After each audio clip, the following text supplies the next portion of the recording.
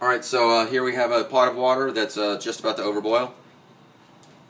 Normally I would just stand in the area and just periodically mix it and stop it from overflowing.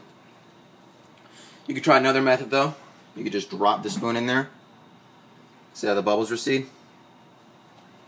The bubbles get popped on the way up the spoon, and the spoon breaks the surface tension of all the bubbles, making it physically impossible for it to overboil again, as long as you leave the spoon in there. Of course, just make sure you don't use a metal spoon because it'll get extremely hot. Plus, when you pull the spoon out, grab it by the end because the rest will be really hot too.